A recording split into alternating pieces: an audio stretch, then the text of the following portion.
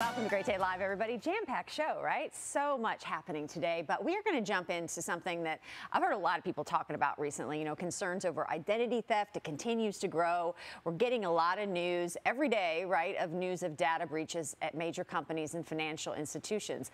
Unfortunately, you have little control over when a company is hacked, right, and what information goes out there to the world, but you do have control over your own actions. That's why Mark Lamkin is here from Lamkin Wealth Management to tell us about ways to protect ourselves and what to leave at home. Mark, seriously, it's like the past couple of days I've had more emails from people saying, okay, my Facebook account was hacked, my Twitter account was hacked, Yes. I got an email from my bank, and is this really my bank, right? Like there is just, This there's is serious. I feel like there's just been a lot of activity recently. A lot. Is it just me? $50 billion a year. Oh my gosh. 4% of all Americans each year get their identity stolen, and 3 out of 10 have it done twice. And it's on average about 3,500. Right? Yes, Jennifer and I, we got breached, and they filed taxes on us. So I got LifeLock, and it works. Yes, they filed taxes on Jennifer and I. So even as much as I protect, we get out. Right, right. There's some things that we can do. It can happen to anybody, yes, right? And it that's the point. happens like so Yes. much. So there are like some key things that you've isolated Yes. that you definitely need to leave home. And just looking over this list, I realize I'm not doing so good. I'm not. Well, I'm going to try to trick you first because this wasn't on the list. Okay. Number one thing you should not keep in your car glove box. Car insurance papers. Close. Am I close? You're close. Car title. So many people keep the car yes. title, and somebody forges that gone, moves out of state, that car is gone forever, and you don't even have proof except for your registration. you think That's if I probably in your car glove box. Well, I think if I get pulled over or something, if I'm speeding, You don't need your car title? I don't need my car title, No. but you got to get, it's just automatically think, just I'm going to leave it in the car. Second thing is like, Oh my look, when I was gosh. growing up, 16, 17 years old, a long time ago, I know, but I didn't think twice of keeping my Social Security card in my wallet, right?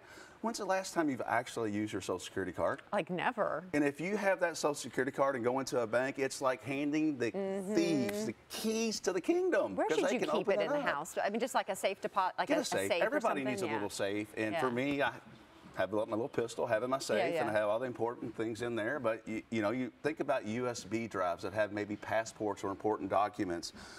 You literally.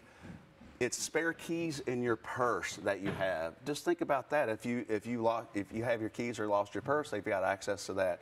So passports, keep your business card second or outside in a separate thing. That is one that shocked me. Is that you really should keep your business cards like someplace else. Yeah. Do you want a thief knowing where you work too? Because once they have all that my address information, is there too. now they've got your car title, your Social Security card. They've got where you work, your USB drive. We're going to Cabo. Also, like multiple credit cards. Really, that makes you like forced down to one ID and one credit card. One credit card. If you're going to use another credit card, you can carry it that day. Otherwise, keep them at home. Don't have it. What about, I get a lot of gift cards for holidays and like birthdays and things like that. I sometimes just keep them in my wallet because I'm like, if I'm out, no, that's It's another extra cash.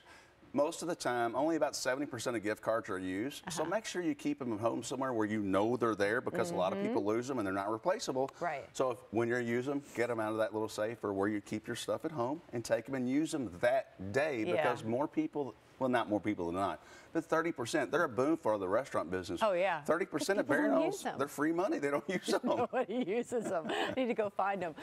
What about receipts? Like, we have lots of receipts from shopping, and we just like keep them in our purse or our glove compartment. Right. And if they're credit card receipts, don't keep those. You don't want to give any credit card information, any credit card numbers, any checking account receipts, any of that kind of stuff. Can you get information off receipts? You can, and here's the thing. On the dark web is a big deal now, because mine and Jennifer's information's on the dark web now, because once you're on there, 3 out of 10 people have a second case of identity theft.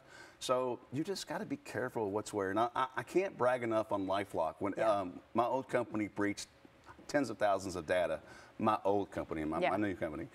And that's how they got Jennifer's and I think. And LifeLock, we got 2 years free. I kept it going. They text me alerts to my phone, and I've caught 2 different people trying to get credit cards. So, and here's one big thing. I didn't realize this. This is huge, huge. Children under the age of 18.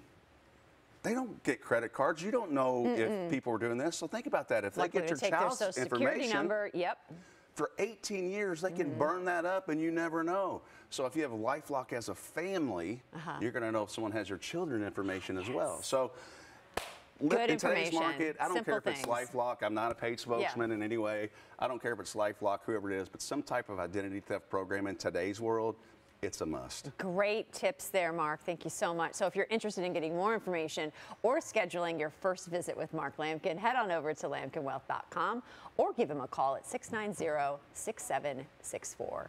I learn something every time, Mark. Thank you so every much. Single time. That's right. I'm like, what?